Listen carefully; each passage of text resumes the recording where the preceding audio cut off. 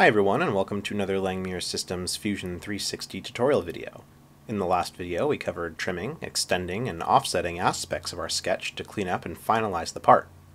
In this video we'll cover saving and exporting files and using Fusion 360 in offline mode.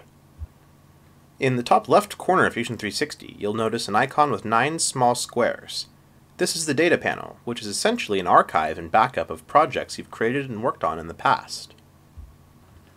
The Job Status button allows us to toggle offline mode on and off.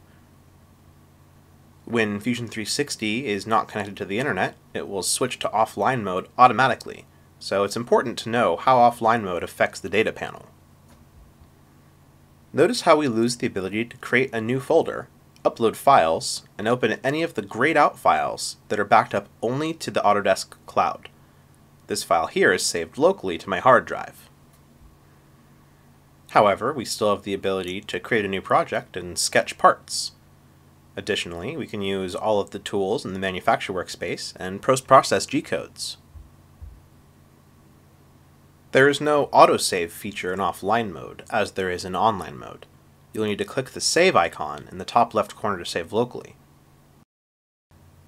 To sync the locally saved offline created parts across other computers with Fusion 360 that you're signed into, you'll need to connect to the internet, access the data panel, and click Upload. The final thing we're going to cover is exporting a completed CAD project as a DXF file. There are several reasons to do this. Some common ones include importing it into a different CAD CAM software, sending it via email to a friend or colleague, or uploading it to a file sharing website like FileShare. Go ahead and open a project. Note that it should by default open into the Design workspace. In the drop-down menu tree on the left, click the Sketches drop-down menu, then right-click the sketch you'd like to save as a DXF file. From there, select the Save as DXF option. The Save menu will allow us to name the file and select an output folder. Once you're done, click Save.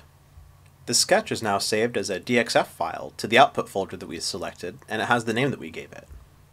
This concludes the CAD portion of our Fusion 360 tutorial video series. Continue on to the next section to begin the CAM process. Thank you for watching.